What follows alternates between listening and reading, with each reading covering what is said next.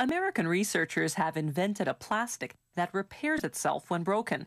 Just apply heat, a simple hairdryer will do, and the break automatically mends itself. This could solve a long-time problem in electronics, because when components heat up and cool down, they weaken the plastic around them.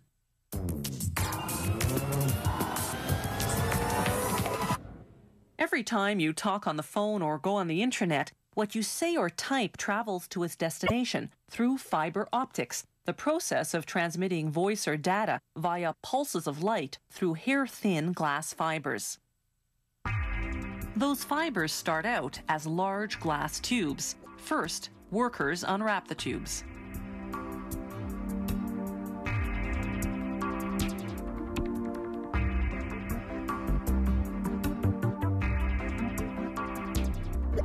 Then they submerge them in a corrosive bath of hydrofluoric acid. That removes any oil residues. Then they set a tube into each end of a lathe.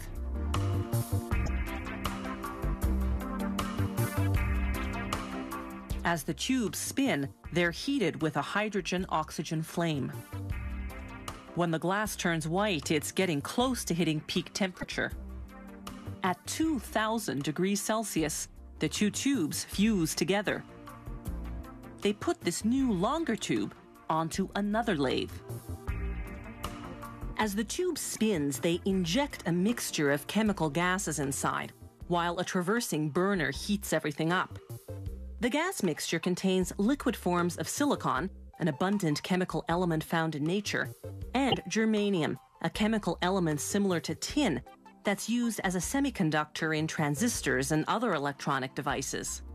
As the gases heat, they undergo a chemical reaction that leaves a white soot on the inside of the glass tube. The heat fuses the soot, forming what will eventually become the core of the optical fiber. The glass tube itself will form the fiber's covering. When there's enough fused soot, they turn up the heat until the soot itself turns into glass. Then they heat the glass tube enough to soften it, as well as the new glass inside. The intense heat eventually makes the tube collapse on itself to form a solid rod. The internal structure of the optical fiber has been achieved. But it's in the form of a big bulky rod called a preform, so the next step is to thin it out. First, they excise the preform from the uncollapsed section of the glass tube.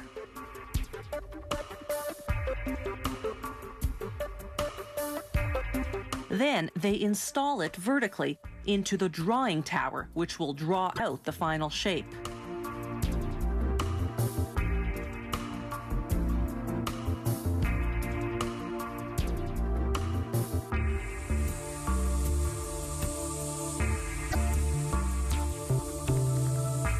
The drawing tower's oven heats one end of the preform to 2,000 degrees Celsius.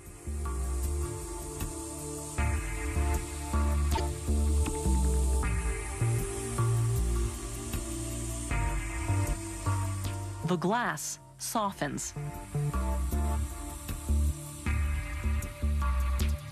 Gravity helps pull it down, like honey dripping from a spoon.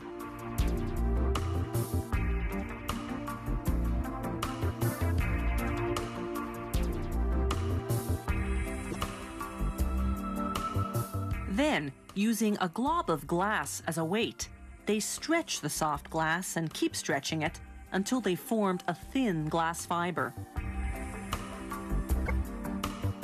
A series of pulleys measures the tension on the fiber as it's being drawn. A special monitor makes sure the fiber's precisely the right diameter, 125 micrometers. That's about 1/8 of a millimeter thick. Then the fiber passes through UV lamps that bake on an acrylic coating to protect against dust and other contaminants. Finally, the fiber is rolled onto a drum. From here, it's either shipped out as is or put into a cable. Fiber optic cables are expensive to produce, but they're smaller and lighter than traditional copper cables. They carry more information and need fewer repeaters to keep the signal from deteriorating. And unlike copper cables, they're immune to electromagnetic interference. They're also hard to tap without being detected. And all this is made possible by a complicated process based on a very simple principle: light traveling through glass.